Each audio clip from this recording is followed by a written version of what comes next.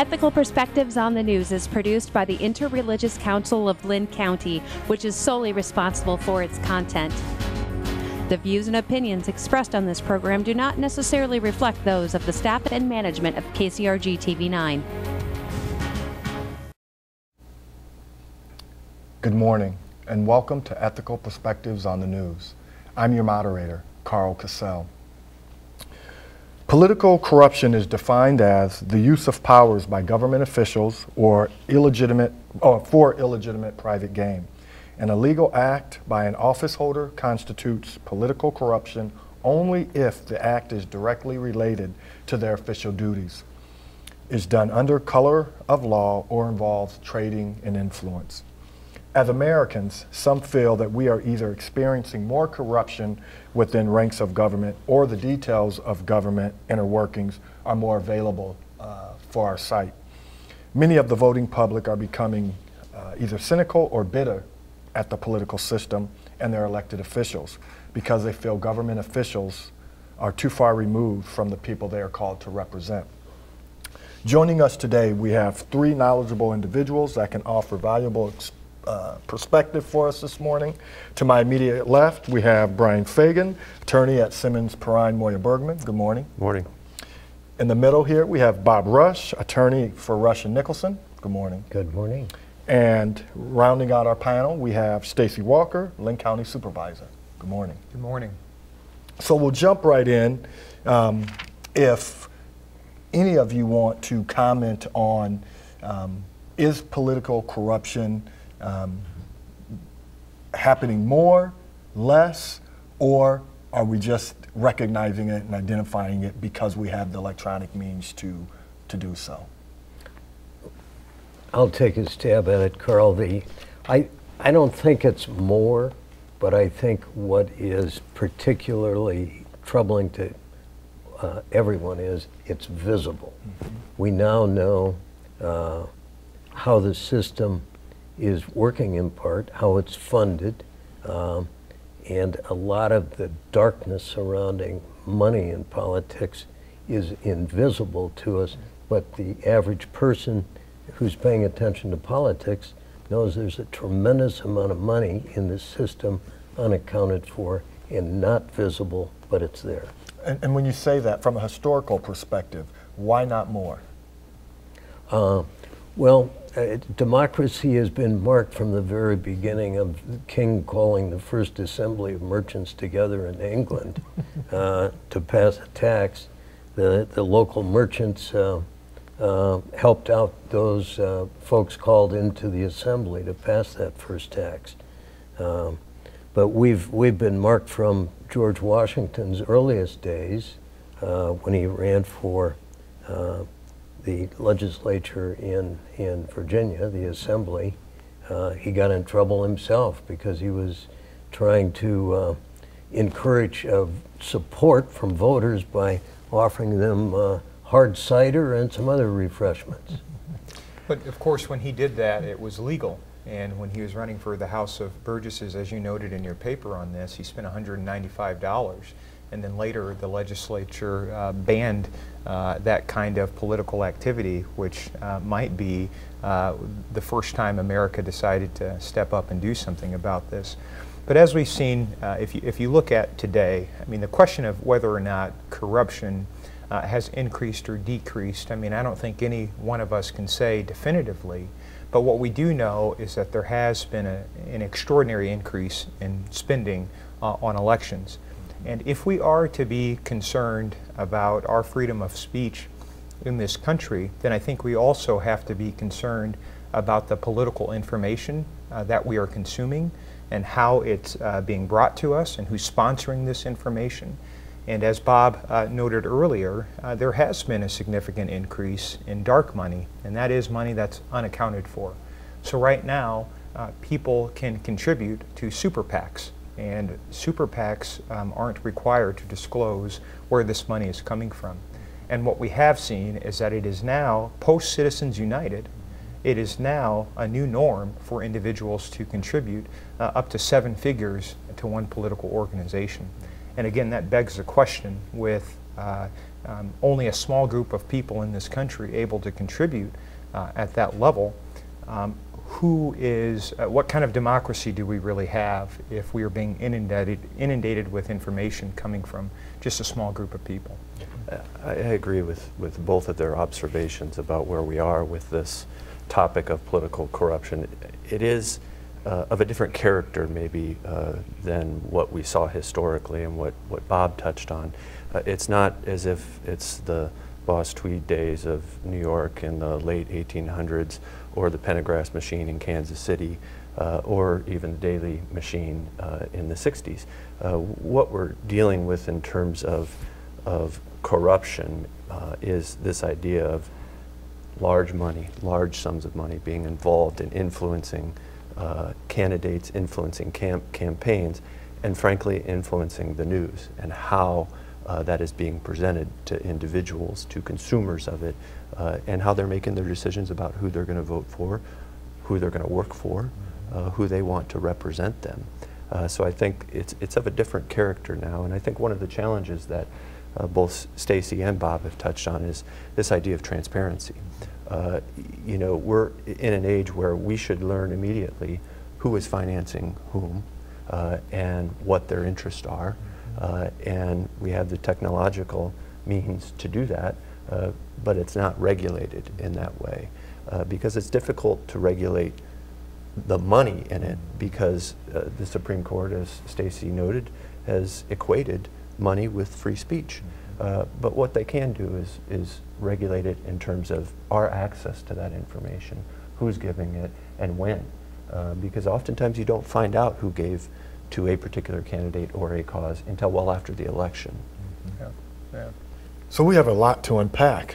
We've heard super PACs, we've heard dark money, Citizens United. So let's start with the Supreme Court's decision on Citizens United and what that meant for the average American citizen or the large corporation in terms of their impacting any political election.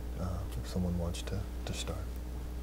Well, it was a closely divided Supreme Court that held 5-4 that many limits in the law on contributions were unconstitutional.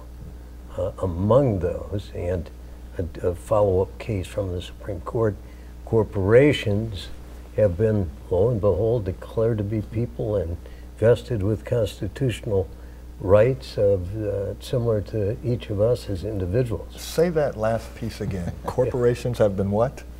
Vested with constitutional rights of speech. And I think that is the big unequalizer, if you will, because what happened in the 70s, Congress attempted to regulate campaign spending. They tried to regulate the influence of money in politics, and that was that legislation was overturned in Buckley v. Vallejo, I believe, where they essentially, the Supreme Court said, speech is money, money is speech, and you need a compelling interest, and that compelling interest is corruption, and so they allowed or they struck down the restrictions that Congress had put in place. And what you saw in Citizens United is that being further eroded, and you see the increase of money. I mean, it's astronomical, I think, since that 2010 decision about the money that has gone into politics. Yeah. And it's because it's been, as Bob noted, money is speech, and corporations are individuals that have rights. You know, my read on this is very similar, but I think we have to now start asking the question, what kind of impacts does this decision and the increase in money in our elections, what kind of impacts does that have on our democracy? What kind of impacts does it have on our civic infrastructure and the kinds of discussions we're able to have if, again, special interest groups and super PACs and a few super wealthy individuals are really able to control the information that we're consuming. And it's very, very dangerous in my view. One of the things I think we have to do, or one of the things I think we can do, because I think sort of overturning a Supreme Court decision is very hard to do.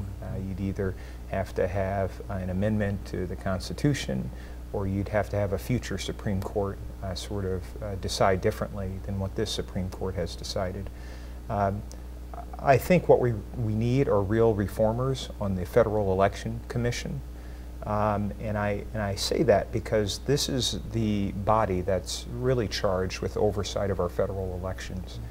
And right now, what you end up having, since there can be 3 Democrats and 3 Republicans, are a lot of deadlock decisions on the cases that matter. So when you have super PACs or other entities in violation of this law coordinating with candidates, and these cases are brought to the commission, you can't get a real consensus here. And so there's never any real sort of oversight of our elections. And that's a huge problem. And in the rare events that there is consensus, it often happens, I think Brian mentioned this earlier, it happens after the election. After the election has been decided, the money has been spent, and the influence has been had over the electorate. So we really need reformers on the commission. We need to change, give the commission real teeth to hand down penalties that are meaningful to these super PACs with millions of dollars in the bank. And we also need our citizens to be better educated and to understand how to scrutinize the information they receive and to hold elected officials accountable. So super PACs stand for Super Political Action Committees. How do they work? How does the money flow? And then how is it dispersed to candidates? Well, let's go back a few decades. PACs were originally viewed as a reform change in the law. Political action committees were created by the Congress, recognized by Congress, to put some visibility on the money itself. Before the Watergate reforms, corporations were, it was unlawful for a corporation to make a campaign contribution. It was unlawful for unions to make contributions. The reforms came along. Part of the reform movement was to have political action committees, make them visible, tell people who's supporting them, who's contributing to them. Now it's gone way out of control, in large part because of the Supreme Court. And I think we saw some data that said out of well over half of the money going into super PACs comes from just 190 families, husband and wife families. And I believe PACs, they can give directly to candidates. Super PACs cannot, and they cannot coordinate with campaigns. They don't have the same level of monetary restrictions that maybe a PAC would have in what it can spend on a particular candidate. And they also have the same disclosure requirements where they can report, I believe, semi-annually or quarterly. So they have the same reporting requirements, but they just can't coordinate with a campaign and can't give directly to the candidate. And another group that's this idea of issue advocacy, I think it's 527 groups that don't have the same restrictions, if you will, that the super PACs do. And you'll see those ads on TV where they're out specifically advocating for a particular issue. And that's also part of the dark money, I think, that we've been talking about. And the one irritant of that whole system is a certain form of PAC, the Educational Welfare PAC, you get a tax deduction. You and I are subsidizing those rich people that are putting money into those kind of PACs. And the caveat is that those organizations can't have more than 50% of their operations be political in nature. But again, with sort of the inability to effectively regulate these organizations, you're seeing these organizations sort of skirt the rules. And Brian mentioned something a couple times, and that is the inability for super PACs to coordinate with candidates.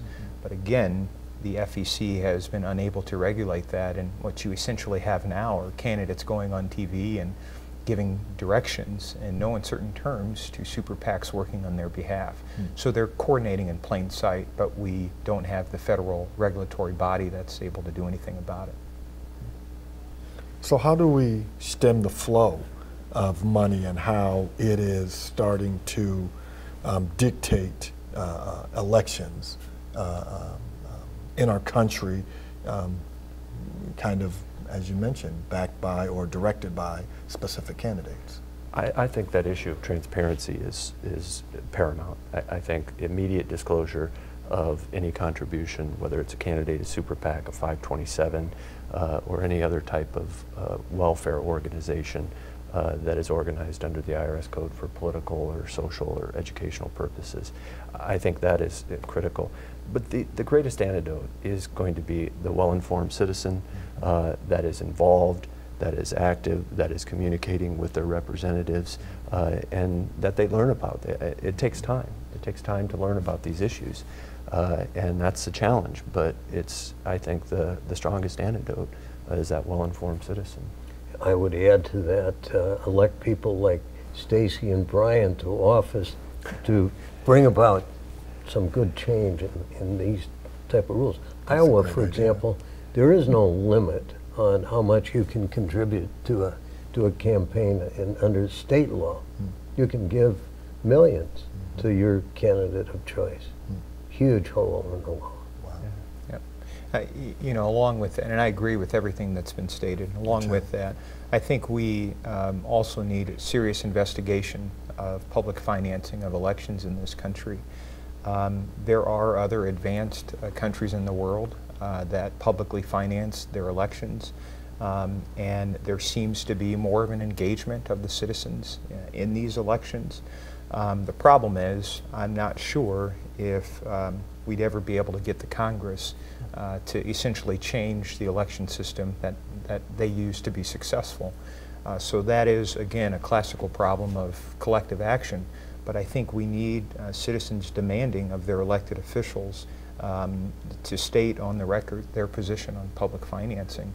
But I would have to say I'm in full agreement with Mr. Fagan when he talks about the well-informed citizen, because if folks would exercise the franchise in a way that rewarded public officials for taking a principled stance on campaign finance reform, then a lot of these issues would correct themselves.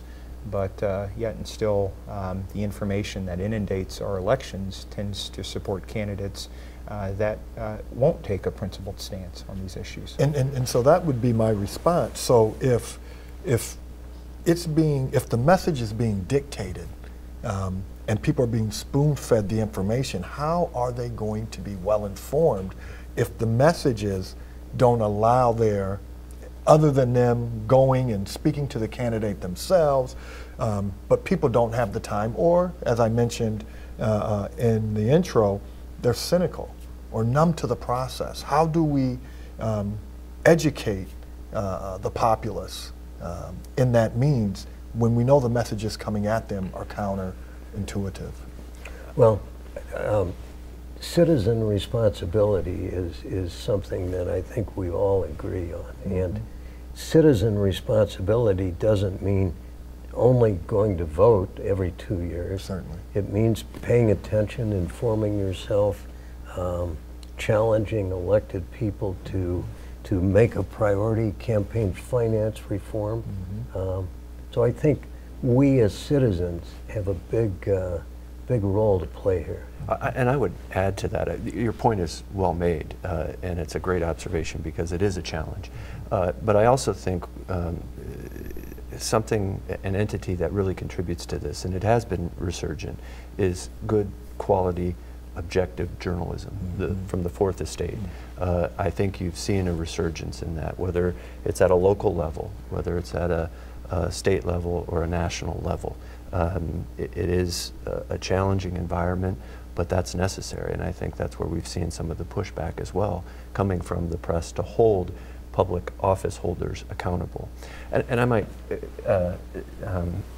maybe go a little bit further in Stacey's comments about the public financing, I think there are two other areas where we could see some improvement. It would be focusing on redistricting.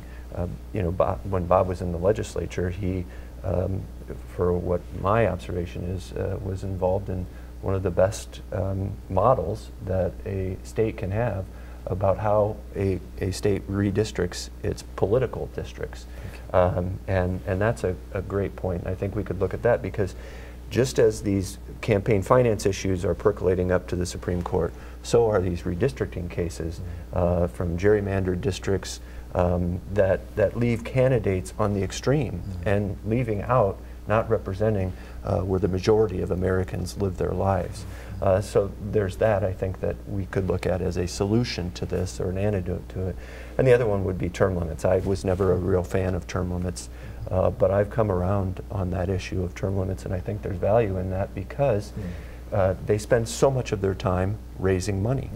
That's what they do, and instead not focusing on the legislating part.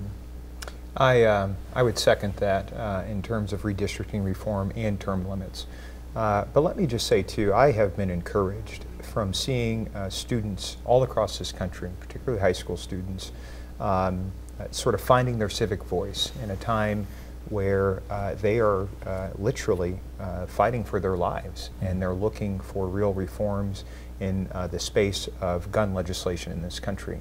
What I'm encouraged by is that these up-and-coming generations will soon become the largest voting bloc here in America.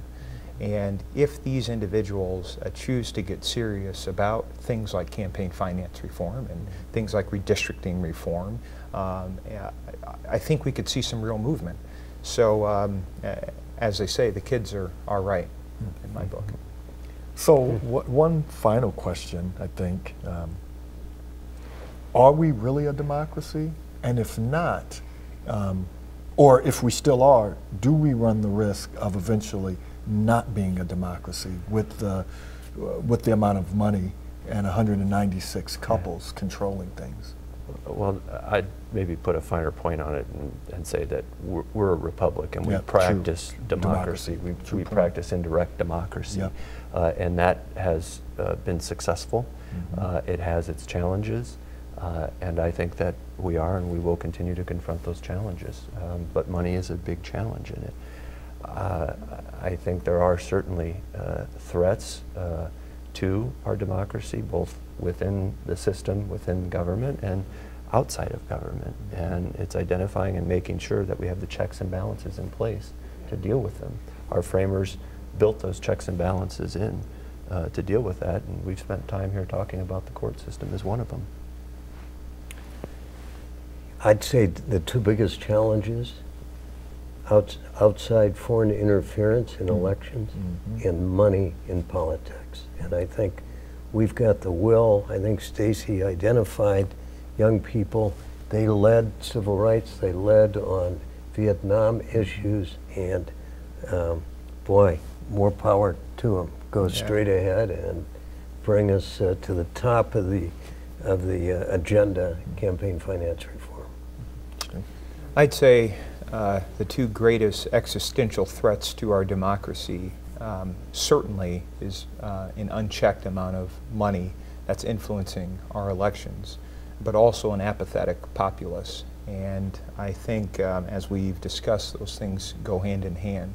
I'd say our democracy is resilient, but if we are not careful, we could be sliding into a very bad place. But again, I am going to bet on this up-and-coming generation to save us all. Yeah, and I believe it'll happen as well. I think we still have a couple minutes for at least one more question. So let's talk about the next election cycle. You talk about foreign influence, and you talk about the rise of young people. Are we going to see a shift? Are we going to see those issues be combated, or are we going to get much of the same? Well, traditionally in a off-presidential year, you have a depressed voter turnout, and from what I think we've seen publicly, I don't think that's going to be the case this time, and it may go to that issue of the next generation becoming involved, whether it's gun rights or school safety that's at issue, or social policy that's at issue. You've seen people taken to the streets in large numbers, and I think you're going to have an increased percentage voter turnout in an off-year election this year. I'm an optimist. I believe good things will happen, good people will get involved, and more people will get involved. I too am an eternal optimist, but I will say this. The federal government needs to get its act together in terms of protecting the integrity of our elections. I think right now they're mired in what should not be a partisan back and forth. I think it is very clear that foreign hostile governments have tampered with our elections, and we should be spending our time figuring out the extent of that interference and how to prevent it in the future. Thank you. Well, man, we could go on for at least another couple hours. I certainly enjoyed the depth and the knowledge of each one of your perspective. You bring so much to this conversation. I would hope, as you've challenged our populace, get involved locally, at the county level, statewide, and certainly federally. Because if not, then we're going to see much of the same. And so, if you can and would, take this conversation outside of this studio and encourage individuals to care about some of these topics as well. So it is virtually impossible to eliminate the perceived process or appearance of political corruption, but we do feel that unless attention is given to the topic, it will continue to spiral out of control. In order to maintain a fruitful democracy, equal representation must remain for all as an opportunity regardless of financial means. We want to thank our panelists today for engaging in a very provocative topic. Our suggestions to all of you is simple. Please get involved in the political process and hold your elected officials and those who pursue office to the highest standards. Until next time, thank you and good morning.